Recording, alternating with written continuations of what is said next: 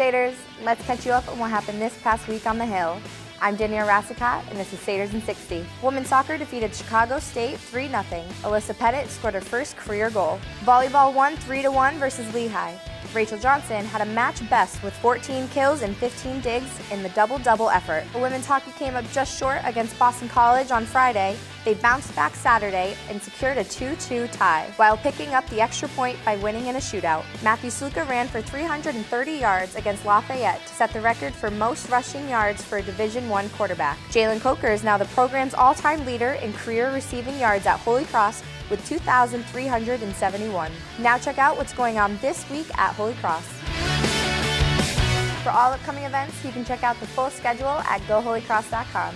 For Holy Cross Athletics, I'm Danielle Rassicat. Go Cross Go!